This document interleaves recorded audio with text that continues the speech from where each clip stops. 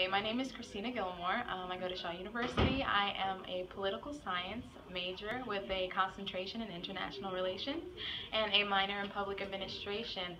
It feels like a once-in-a-lifetime experience. It has opened so many doors for me.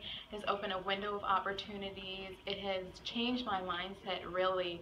I believe it was Mark Twain who quoted that college helps us get over our little-mindedness, and this has just expanded my mind just beyond reason.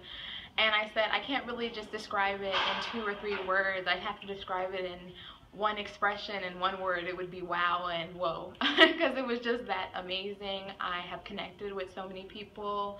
I've met people from the UN to USAID.